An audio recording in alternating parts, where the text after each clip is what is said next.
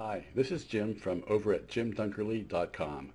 In this video, I'm going to show you how I crop, scale, and optimize the JPEG graphic images for my websites. I use an open source image manipulation program similar to Photoshop called GIMP. Open source means that it's free to download, and for my purposes, it works great. If you're not viewing this video at jimdunkerly.com, I would invite you to visit the GIMP optimization post that accompanies this video, and you can find links to download GIMP. I'm going to work with an image of a funky looking guitar that I bought from Big Stock Photos, makeguitarmusic.com. First, I'm going to double click on the JPEG file and it will automatically open up in GIMP as per my preference settings. You can see a lot of white space around the guitar. That's what I want to crop out of this image. Since I bought this from Big Stock, I know that it's going to be a large size image that's going to need to be reduced as well. I'll check that by clicking the image menu and selecting Scale Image.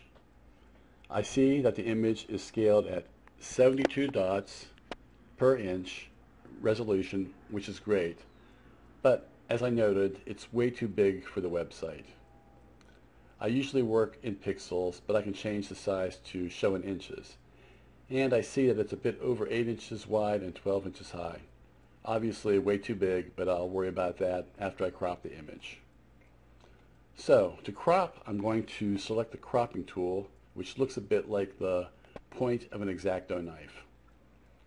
I'll then click and drag my mouse to form a rectangular area around the guitar. When I release the mouse, the area outside of the box darkens. That represents what will get cut away. But nothing has been cut yet. I can still fine-tune this cropping. I can do that by hovering my cursor over any of the lines. The cursor will change from a crosshair to this triangular shape. And once that happens, I can click and drag to either pull or push the line in or out. So I'll tighten up the right side, and then I'll tighten up the left side, and once I get it the way I like it, I'll just press enter and the dark area around the outside of the crop box goes away.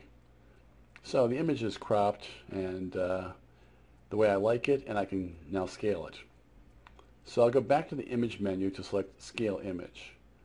Again, I'll change the display from picas to inches by clicking the down arrow next to the picas box and selecting inches. In this case, I want the image to be 4 inches high, and I don't really care about the width. So in the height field, I'll type in a 4. And since this little chain icon is intact, it means that the width will shrink in proportion to the height, so the aspect ratio of the image will remain the same, which is what I want. So to make that change, I just click the Scale button. I'll go back to the Scale Image window just to double check, and I see my width is now a bit over an inch, and that's fine. Doesn't really matter in this case. Now, since that original image was so large, GIMP was displaying it in 1/2 its actual size. So you'll see that the image now is pretty small. So let's change the view so that we'll see the version at its full size. I'll do that by selecting the View menu and clicking Zoom, which opens up a slide right menu. And from that, I'll select the 1:1 100% selection. And the image will now appear the size it will be on the web page. So now that I'm happy with the cropping and the scaling, I can save the image, and at that time, I'll optimize the file size. So I just go to the File menu and click Save.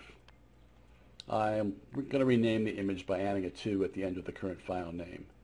And I go down to the bottom right corner of the Save window and click Save. Notice this pop-up window. This is where we're going to optimize our image. But first, I'll move this Save Image window out of the way so we can see both the pop-up window and the image. Note the quality selection area at the top of the slider bar and the number 99 in the selection box. You'll also see this message file that says Size Unknown and this Show Preview in Image Window checkbox. We want to check that box to see the preview. And once we do that, you'll now see that the file size shows, and it's at about 22 kilobytes. I'm pretty sure that we're going to be able to cut this file down considerably in size. So to do that, I click on the slider and I'm going to drag it to the left. And at the same time, I'm going to keep my eye on the image. The further to the left I take the slider, at some point the image will start to degrade. You also notice as I move the slider to the left, the file size shrinks. To show you quickly how the file can degrade, I'm just going to take the slider and move it all the way to the worst possible setting to the far left. You can see that the image has artifacts and is pixelated and it just looks really bad. In fact, sometimes I actually like to work from bad to good, so I'll take the slider and start moving to the right. And I'm going to keep my eye on the graphic as I move the slider to look for the point where I'm not noticing any artifacts. They gradually disappear.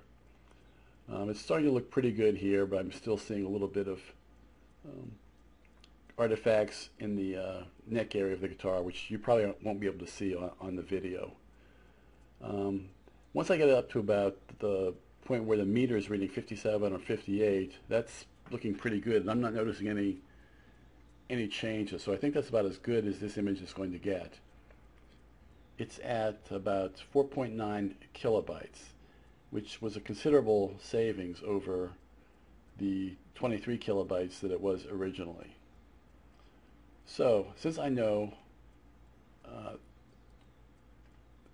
that this image is as good as it's going to be, all I need to do is click the Save button. And this image is ready to go. I'll be able to put it in my website. So that's it. That's how you crop, scale, and optimize an image using GIMP. Thanks for watching, and I hope to see you again soon.